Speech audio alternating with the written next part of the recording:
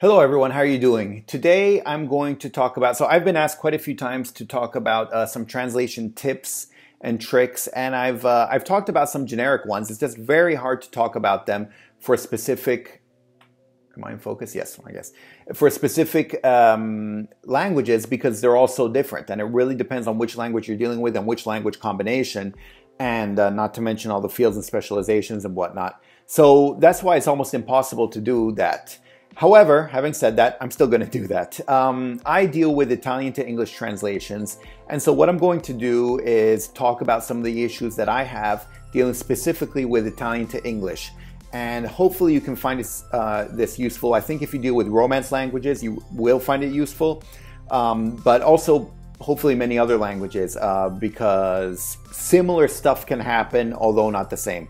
And there are many things that I look out for when I perform translations, but I'm just going to name some of the main ones now. Once again, this is specific from Italian into English. Italian is the source language, the target language is English because that's my combination, so I'm going to talk about those. So the first thing that I do that I wanted to mention, and that it pretty much I think should be standard for every single language out there, is I read over stuff later on. I do my own editing. I will translate, and once I'm done translating, I take a breather, preferably overnight. I sleep on it. The next day, I get my coffee, whatever, and I just read through my translation, all in English, and see what flows, what doesn't, and what seems a bit off or anything like that. While I was doing the translations, if some questions or something pop into mind, I might already put a note to look out for it.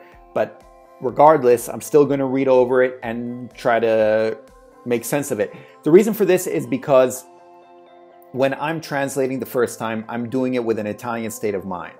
And so here's an example that I had recently. I had this phrase which, let's see if I can find it. Oh, here.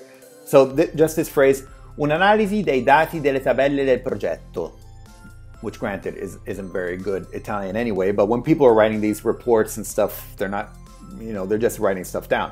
And in Italian, it's fine. Un'analisi dei dati delle tabelle del progetto. So I could translate this as an analysis of the data of the tables of the project. But this sounds very kind of staccato in English. It doesn't sound right. So what I would do when I read over this, I say an analysis of the data, a data analysis. And you see this a lot with possessives, by the way, apostrophe S, that you have that in English, but you don't have it in Italian. So, le tabelle del progetto, I could put of the project's tables, project apostrophe S tables.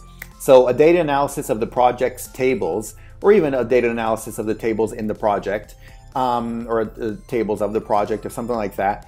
That could work. That could work as well.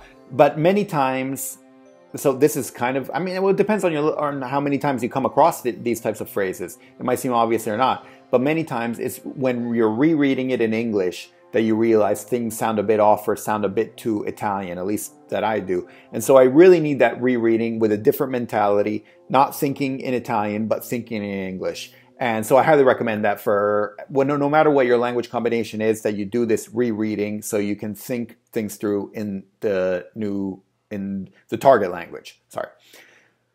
Next one. The next point I have is, double negatives. Double negatives have been the bane of my existence. They exist in Italian, they exist in all Romance languages and many different languages. They do not exist in English. The most common thing is something like, you don't know nothing about this. You don't say that in English. But in Italian you do. Non sai niente, non so niente, non ho fatto niente. I didn't do nothing, you say. But in English you have to say, I didn't do anything. Now, usually these are very easy to spot, and so it's fine. The issue is when you have long, complicated sentences in legalese or in something like that, you need to catch. And that's also why I do the rereading, because quite frankly, many times in the rereading is when I catch them. And here too, there's one that I found that I saved recently because I thought it would be a good example. Well, it had a whole beginning part of the sentence and then comma, and then it had, again, I'm going to say this all in Italian because that's my language, but anyway, it had comma, salvo che la sostanza dell'operazione del contratto non inducano ad attribuire a tale componente una diversa natura e quindi un diverso trattamento contabile. Right. You know, one of those phrases. And so, you know, you're translating it. And that's the thing. When I first translated, I was like, unless now I don't remember. I didn't write it down much. But anyway, unless the substance of the operation of the contract doesn't inducano,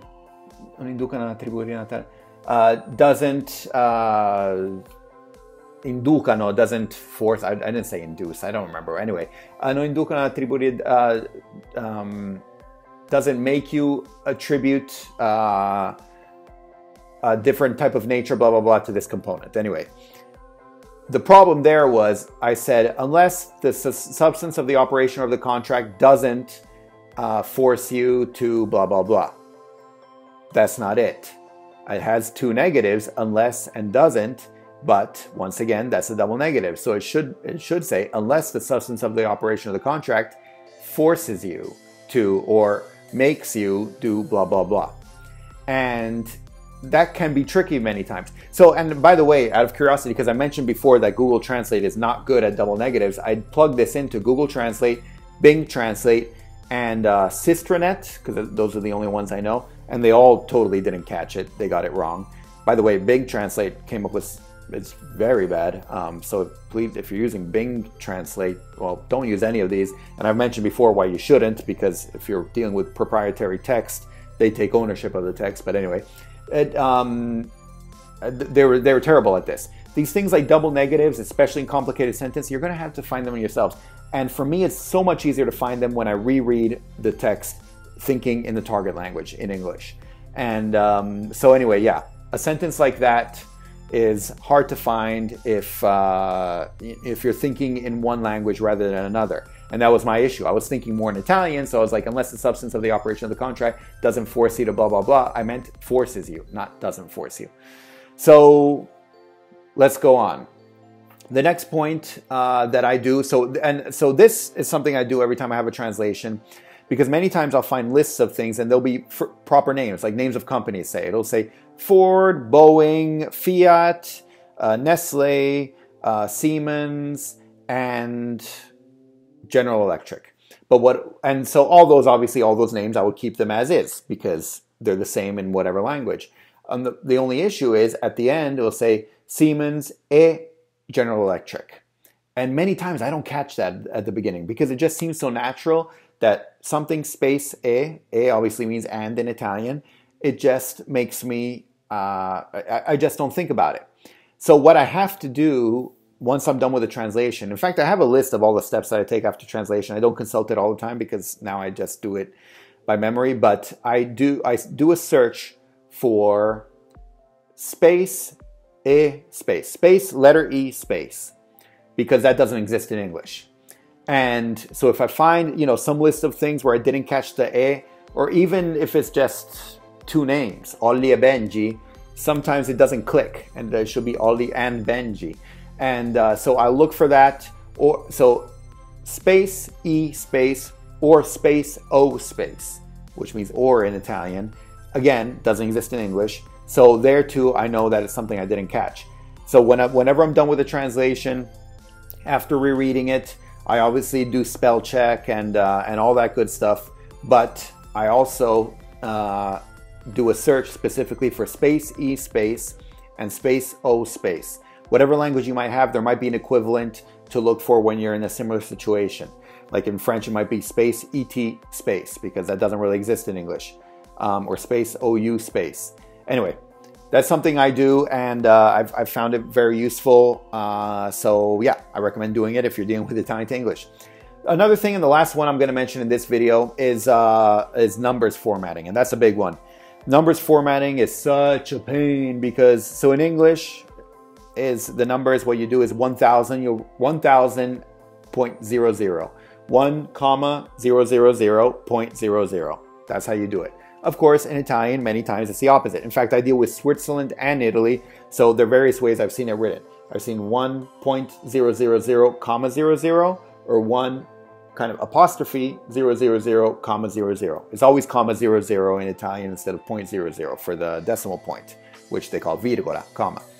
And this is a real pain, and so the best way that I know of doing this is, so if they use the the apostrophe, I can do a find for apostrophes, for those types of apostrophes. Of course, if it's text mixed with numbers, it can be a pain, but what I try to do, so okay, if it's just a table of numbers and maybe some line items, so if it's financial, an income statement, balance sheet, something like that, what I can do is a find and replace. Find all the apostrophes, replace them with commas. Actually, sorry, there you see the mistake. First, you find all the commas, you replace them with dots, then you find all the apostrophes and replace them with commas. Otherwise, you're stuck with commas in both places, and it's impossible to do. So I'll just do a find and replace.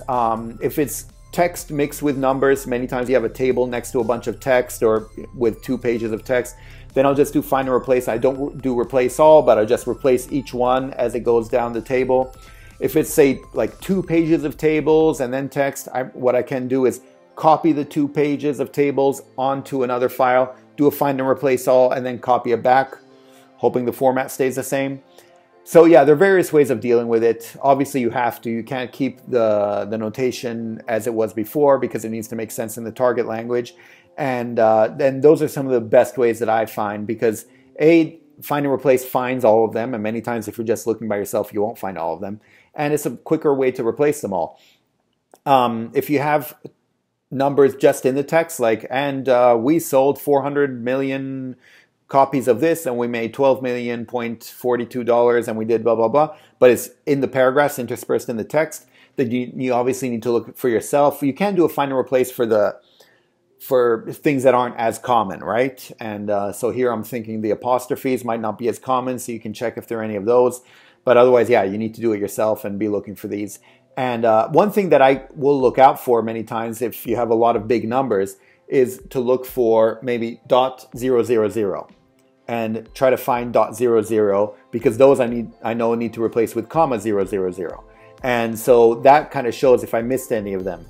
And so anyway, just, another thing you could look for is maybe comma 00, but then you'll find the comma 000.